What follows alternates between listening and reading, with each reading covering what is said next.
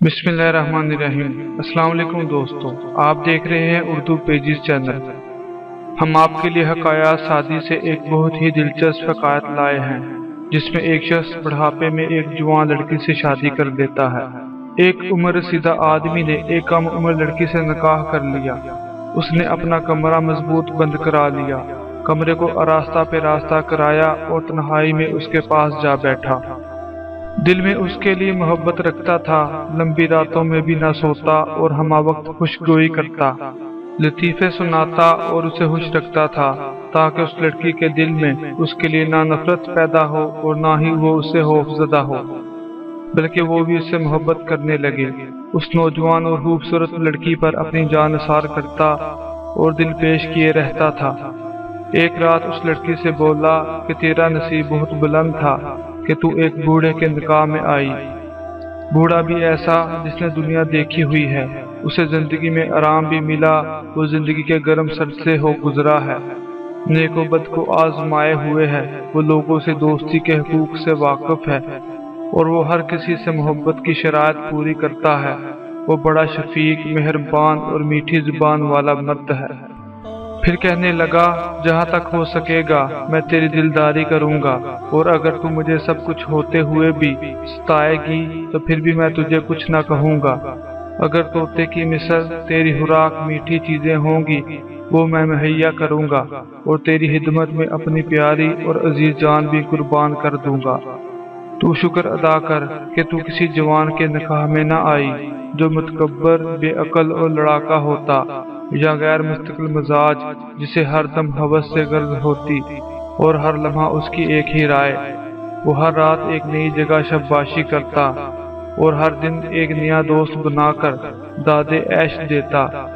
ایسے مردوں کے بارے میں کسی نے کیا خوب کہا ہے کہ جوان اچھے ہوتے ہیں، خوبصورت ہوتے ہیں، مگر کبھی کسی کے وفادار نہیں ہوتے، لیکن بوڑھوں کی جماعت عقل مندی سے تمیز سے زندگی گزارتی ہے، نہ کہ بیوقوفی اور جوانی کے مست تقاضوں کے مطابق۔ بس اپنے سے بہتر کی تلاش رکھ، اس کی رفاقت غنیمت جان، اس لیے کہ اپنے جیسے کے ساتھ عمر برباد کر دے گا۔ سب باتیں سن کر لڑکی اچانک درد بھرے لہجے سے سرد آہ کھینچی اور کہا، جس قدر باتیں اور مجھے آرام کرنے کے کام تو نے کیے ہیں، ان سب کا میری عقل کے ترازو میں وزن کرو تو وہ اس ایک بات کی برابری نہیں کرتا جو ایک دفعہ میں نے اپنی دایا سے سنی ہے، وہ یہ کہ جوان عورت کے پہلو میں اگر تیر آ لگے وہ اس سے بہتر ہے کہ ایک بوڑھا آ کر اس کے پاس بیٹھے۔ جب عورت مرد کے سست اور ڈھیلے ڈھالے جسم کو دیکھتی ہے، جیسے روزہ دار کا پچھلے وقت لٹکا ہوا ہونٹ، تو وہ بول اٹھتی ہے کہ وہ بوڑھا تو ایک مردہ ہے۔ حکما کا کہنا ہے کہ وہ عورت جو مرد کے پہلو سے ناخوش اٹھے، گھر میں فتنہ اور لڑائی کا موجب ہوتی ہے۔ وہ کمزور بوڑھا جو اپنی نشست سے اٹھ نہیں سکتا، وہ کسی سہارے کے بغیر کب سیدھا ہو کر چل سکتا ہے۔ بس اس لڑکی اور بوڑھے میں ازدواجی زندگی کے لیے موافقت کا امکان نہ تھا، ان میں جدائی کی نوبت آ گئی۔ جب عدت کی مدت گزری تو اس لڑکی نے اپنا نکاح ایک رسیلے جوان، بد مزاج، مفلس، بد عادت کے ساتھ کر لیا۔ وہ اس کے ظلم بھی سہتی، غصہ بھی برداشت کرتی، رنج و مصیبت کو خاطر میں نہ لاتی، اور جوان سے نکاح کر کے اللہ تعالیٰ کا شکر اس طور پر کرتی کہ اے اللہ تعالیٰ تیرا شکر ہے، اس دردناک عذاب سے چھوٹ آئی اور اس دائمی نعمت میں پہنچ گئی ہوں۔ حضرت شیخ سادی فرماتے ہیں، سچ ہے کہ حسین چہرہ، دیبا و محل لباس، سندل اور خوشبودار عطر، رنگ و بو اور ہوس، یہ سب اشیاء عورتوں کی زینت ہے، اور مردوں میں طاقت اور مردانگی سب زینتوں سے بڑی زینت اور نعمت ہے۔